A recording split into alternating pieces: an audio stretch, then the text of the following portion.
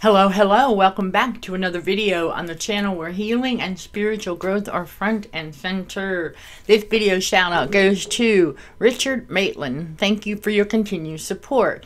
And the question that we're going to tackle is, do narcissistic abusers recognize when others are narcissistic abusers but still can't see themselves as one? Yes, and this is more often with the part-time narcissistic abusers than it is the full-time one. The full-time one pretty much are just, they think they're perfect, there's nothing wrong with them, it's just that it's everybody else that's the problem, okay? The part-time one, they can see it, alright? They can see when the abuse is happening. They may not know they themselves have a few. Remember, the part-time narc abusers are the ones that have the demon spirits that are not necessarily the Jezebel. It's just they have maybe the insecurity demon, they have the jealousy demon, they have, you know, just a few, a little small package or whatever. That's what we mean by part-time narc abusers. Because whenever they get tricked into the fear-mongering that goes on out there in the fallen world, whenever the part-time ones get tricked into it, that's when their abuse comes out. Alright, just so you all know. The full-time one, their abuse comes out all the time. Alright, it's just they do it in subtle ways, and and that's where the term covert comes from. When they do it in subtle ways, you don't really know. That, you know, we didn't know until we learned what a gaslight was, with a backhanded compliment and things like that, okay? They'll do that all the time. Part-time ones, not so much. Part-time ones, usually when they get tricked into fearing something that they don't need to be afraid of, and that's when their abuse comes out. This is why I said in a previous video, if you haven't seen it yet, I highly recommend it, because where I talk about how fear is the foundation for the abuse. And that goes many ways. And it's because those who are living in fear, see, when the enemy can trick everybody into living in fear, real quick reminder everyone, when he can trick anybody into living in fear, then that human host is going to have that demon spirit, and they are going to abuse. It's going to come out through that. Okay? And that's why I say fear is the foundation for the abuse. And at the same time, ironically, they themselves also tolerate and receive the abuse, and they don't see it. So we always want to keep that in mind. But yes, the part-time one, they can recognize the abuse, especially when they're not living in fear. Okay? When they're not in a moment of fear, okay, because they're not, remember, that's when, that one for a part-time one, they hop on and they hop off, alright, they hop on and hop off. I kid you not, like I say often, it is intriguing to watch, but they are not always going to be in fear. They're going to have their good day, and they're not full-time, full-blown abusers, no. And many could say that those would be the covert one, but we have to really stop and think about it, because yes and no. To those of us who can see all the abuse, whether it be from a part-time abuser or a full-blown one, those of us that can see it, nothing is covert anymore. So I just want everybody to keep that in mind also. There's a lot of that talk, and I understand, because it helps to put things in perspective when you say covert narcissist. But once we get to this point where we can see it and we can spot them, especially the demon spirit, they're not covert anymore. It doesn't matter what kind they are. So you have that to look forward to, by the way. There's your encouragement, everyone. If you haven't gotten there yet, again, you will, to hang in there. Because, again, God is not, He woke you up. He is not going to let you go. So, but narcissistic abusers, let's stay with the part-time one, they can notice it, but they have, especially if they have that high pride, okay? Remember, yes, I know the high pride is associated with the Jezebel, but there are different levels of that pride. Also, keep that in mind. See, here's where cognitive dissonance can seep in if we're not careful. When we're talking about high pride, we're talking about the ones who, these are the part-time narcissistic abusers who don't recognize it in themselves, like they haven't seen the moot in their own eye yet. Remember, we all, like I said previously, before God woke us up, and we got tricked into engaging in some of that, we were kind of part-time ones ourselves, we just didn't know it. Alright, and God wakes us up. We start to realize, oh, we got to change our ways. And that's called repentance. So, never forget that. But we got duped. Alright, just know that too. And God knows that. So, we start to, as no, we never went out and intentionally would do any harm to anyone. No, no, no. I'm not talking about that.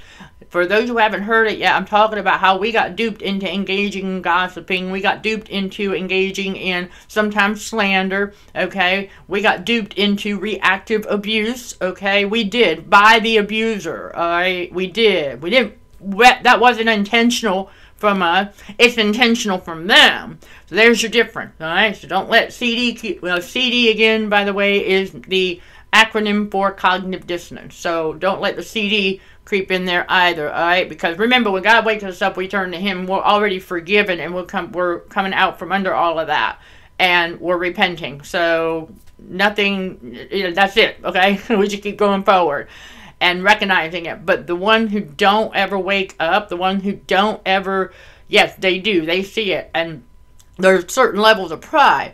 So some of these can have such a pride where they think they can do everything themselves, that they don't need God, and that they don't need Jesus. They think they can do everything on their own, alright? And I mean literally on their own. And they won't reach out to help. They won't reach out to anyone for help. And I'm not talking about survivors. If you have just gotten out of one and you're struggling with, because you feel like someone's going to look at you like you have 5 heads or 3 heads. I'm not talking about that's perfectly normal. You will overcome that, because it's now becoming more noticeable for you to get I mean, we are out here for you, okay? So you don't have to worry anymore about telling your story and being looked at. I'll tell you, spiritual warriors for Christ, we're not going to look at you like that, because we know. Your story, we know. We've been there, okay? So we're not going to look at you like that. So just know that. There's more of us out here than you think. And I know that being in that abusive situation for so long, it would be difficult to believe that right away. So just give yourself time, okay? There's a lot more of us out here who we believe you, okay? We know. As crazy as it sounds with your story, you don't worry about it. God knows, okay? God knows. And so when you share it with us, you're going to get the support and the guidance that you need. It's that simple. We're not going to leave you hanging. I just know. It's like I said previously, for those who missed it, I always, for fellow brothers and sisters in Christ, I'm always going to make time for you. Somehow, some way, we make it happen. All right? We're not leaving each other behind. Okay? We're not alone. No. We're in this, it's like, it does go along with that, we're in this together, but we are, okay? We are soldiers for God, and so we help each other out, and that's a big way we do it. Okay, but back to when that pride that they have, where they don't think they need God, or they don't need Jesus, when they have that kind of pride, they won't be able to see. And that's why the enemy likes to get at least some kind of level of pride. And it comes with ego, okay? It's ego-driven.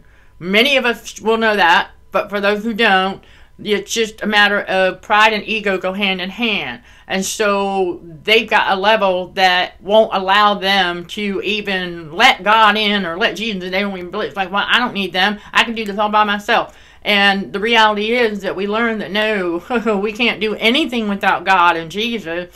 Okay, well, yeah, I mean, I'm not talking about cooking and stuff like that, but of course we do that with Him also. So there's a lot of things that go into that, but they won't see. It's because of that pride, whatever level it is, okay? And it may or may not be a Jezebel. It's just there's going to be a level of pride because it's ego-based, all right? The Jezebel kind of pride is way over the top, alright? There's a difference.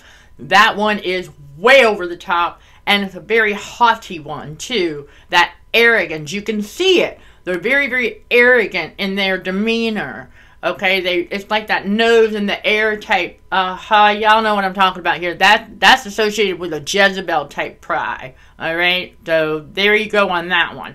But just a different level of pride where they just think they can do everything themselves and not have any kind of assistance or whatever, then they're not going to be able to stay. They can see other narcissistic abusers, yes. They notice the pattern, and they can see it, and they recognize it for what it is, but they don't see that part-time in them. They won't that moot in their own eye. They refuse to see it because the pride, the enemy had designed the pride to do what we could say is to kind of put blinders over the eyes, okay? And we read a lot where Jesus tells the people that he was teaching, he tells them on many different times, it's like, you know, how are you going to call something out but not yet see that moot in your own eye? Okay, I'm paraphrasing here, but he did say that a lot.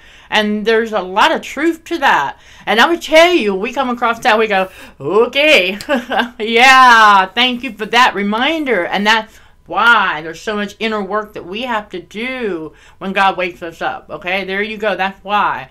And because God wants us to get rid of all of that. He wants us to, yeah, it was so funny because I remember telling someone a while back, they were like, I have no problem telling my ego no. And they came back and they said, well, you know, I can see you telling your ego no. I said, well, you're darn right. I tell my ego, no, go away.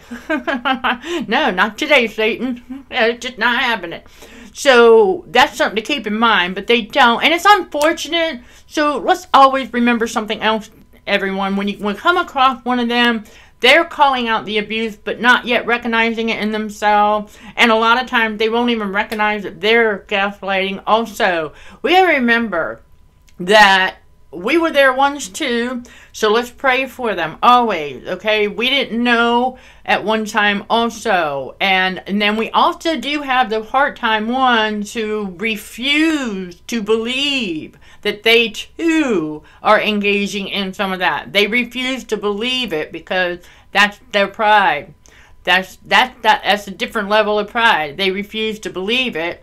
And, you know, it's a sad thing to watch, but it is out there. And so it's all about that discernment and being able to pick it apart, go, okay, so you know who's who kind of thing. Who's got this demon spirit, that one, and then who's the full-blown versus the part-time, things like that. Because underneath it all, there's still a human being, and there's still a lot of learning to do. So we never want to forget that and always keep them in our prayers. It doesn't matter. That's what we're supposed to do. So we keep each other in our prayers, and we keep them in our prayers as well, because it's always, God wakes people up at different times on His time. So we can only do what God puts in us to do and help him with that. And then when the person is ready, then God will guide them where He needs them to go to get information or whatever. Or to heal if they finally come to realize they've got to do some healing themselves. Okay? Because a lot of times that's another reason why they'll see the abuse in another narcissistic abuser, especially a full-blown obvious bully. Okay? They'll see it and call it out, but they won't see it in themselves. Okay? Because they don't, first of all, many of them don't know it's there yet. Alright? And for the ones who don't know it's there yet, they'll just let God do His thing. They'll wake up and then they'll go, ooh, they'll want to start to heal themselves. Okay? And, well, let Jesus start the process, and then they'll work as a team. It's teamwork when you get on Team Jesus. Alright? And so we got to keep that in mind. And then you're going to have those who just, that cognitive dissonance, they will refuse to even see that whatever it is they're trauma bonded to is abusing them. They'll see the abuse everywhere else, but they won't see it right in front of them, and it's due to that cloud of cognitive dissonance, which is what the enemy wants. So you got those, and then you have the ones who just have that prideful persona of they can do everything without God and Jesus, and they'll see the abuse in others but fail to realize that they have their own issues as well. And it's an unfortunate thing, but like I just said, we pray for them. Alright, as always, if you have any question at all about that, you know where to find me. Sending love and light to all fellow warriors. Thank you for watching and for your support. Until next time, let's show some gratitude to the Heavenly Father, and you keep being you. In Jesus' name, amen.